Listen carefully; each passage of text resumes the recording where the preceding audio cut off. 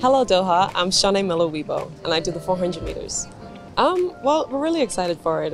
It's going to be one of the latest competitions I've ever done in a season, and so we're trying to wrap our heads around it and try to change up the training schedule as much as we can for it, and everything's going really well for it. Like I said, I'm very excited to see how things turn out, and we're excited for it. The only motivation I can possibly give is just to stay with it, keep your head in it 100% and just continue to work hard towards whatever it is that you want to accomplish, and anything is possible, you know. I remember at that age when I was young, I've always dreamed of it, and now I'm living out that dream, and so you just got to stay at it and keep your head in the game and just keep going for anything that you want to accomplish.